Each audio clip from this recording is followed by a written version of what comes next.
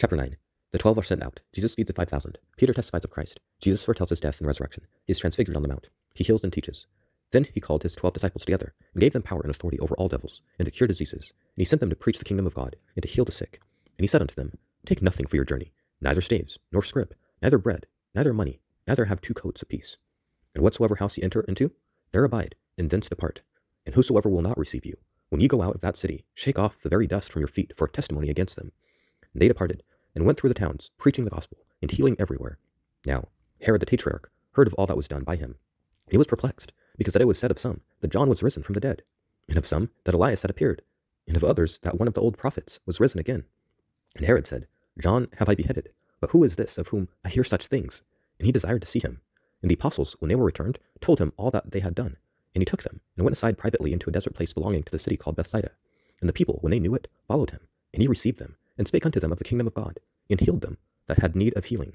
And when the day began to wear away, then came the 12, and said unto him, Send the multitude away, that they may go into the towns and country round about, and lodge, and get victuals, for we are here in a desert place.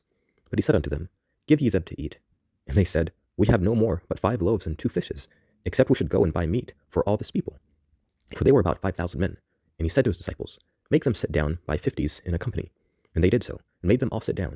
Then he took the 5 loaves and the 2 fishes, and looking up at heaven, he blessed them, and brake, and gave to the disciples to sit before the multitude. And they did eat, and were all filled. And there was taken up of fragments that remained to them 12 baskets. And it came to pass, as he was alone praying, his disciples were with him. And he asked them, saying, Whom say the people that I am? And they answering said, John the Baptist, but some say Elias, and others say that one of the old prophets is risen again. He said unto them, But whom say ye that I am? Peter answering said, The Christ of God. And he straitly charged them, and commanded them to tell no man that thing, saying, The Son of Man must suffer many things, and be rejected of the elders, and chief priests, and scribes, and be slain, and be raised the 3rd day. And he said of them all, If any man will come after me, let him deny himself, and take up his cross daily, and follow me.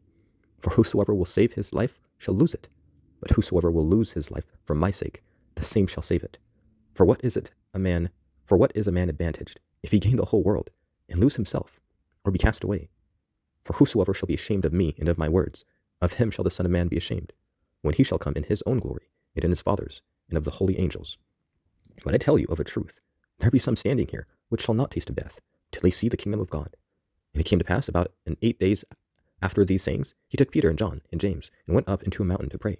And as he prayed, the fashion of his countenance was altered, and his raiment was white and glistering. And behold, there talked with him 2 men, which were Moses and Elias, who appeared in glory, and spake of his decease, which he should accomplish at Jerusalem. But Peter and they that were with him were heavy with sleep, and when they were awake, they saw his glory, and the 2 men that stood with him. And it came to pass, as they departed from him, Peter said unto Jesus, Master, it is good for us to be here, and let us make 3 tabernacles, one for thee, and one for Moses, and one for Elias, not knowing what he said. While he thus spake, there came a cloud, and overshadowed them, and they feared as they entered into the cloud. And there came a voice out of the cloud, saying, This is my beloved Son, hear him. And when the voice was past, Jesus was found alone, and they kept it close, and told no man in those days any of those things which they had seen. And it came to pass, that on the next day, when they were come down from the hill, much people met him. And behold, a man of the company cried out, saying, Master, I beseech of thee, look upon my son, for he is mine only child. And lo, a spirit taketh him, and he suddenly crieth out, and it teareth him, that he foameth again, and bruising him hardly departeth from him. And I besought thy disciples to cast him out, and they could not. And Jesus answering said, O faithless and perverse generation, how long shall I be with you, and suffer you? Bring thy son hither. And as he was yet a-coming, the devil threw him down, and tare him. And Jesus rebuked the unclean spirit, and healed the child, and delivered him again to his father. And they were all amazed at the mighty power of God. But while they wondered every one at all things which Jesus did, he said unto his disciples, Let these things sink down into your ears, for the Son of Man shall be delivered into the hands of men. But they understood not the saying, and it was hid from them, and they perceived it not, and they feared to ask him of that saying. Then there arose a reasoning among them, which of them should be greatest. And Jesus, perceiving the thought of their heart, took a child and set him by him, and said unto them, Whosoever shall receive this child in my name, receiveth me, and whosoever shall receive me, receiveth him that sent me. For he that is least among you all, the same shall be great. And John answered and said, Master, we saw one casting out devils in thy name, and we forbade him, because he followeth not with us. And Jesus said unto him, Forbid him not, for he that is not against us is for us. And it came to pass, when the time was come that he should be received up, he steadfastly set his face to go to Jerusalem, and sent messengers before his face. And they went and entered into a village of the Samaritans, to make ready for him. They did not receive him, because his face was as though he would go to Jerusalem. And when his disciples James and John saw this, they said, Lord, wilt thou that we command fire to come down from heaven and consume them, even as Elias did?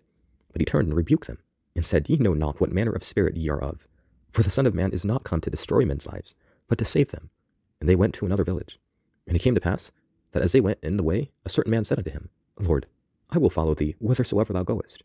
And Jesus said unto him, Foxes have holes, and birds of the air have nests, but the Son of Man hath not where to lay his head. And he said unto another, Follow me. But he said, Lord, suffer me first to go and bury my father. Jesus said unto him, Let the dead bury their dead, but go thou and preach the kingdom of God. And another also said, Lord, I will follow thee, but let me first go bid them farewell, which are at home at my house. And Jesus said unto him, No man, having put his hand to the plough, and looking back, is fit for the kingdom of God.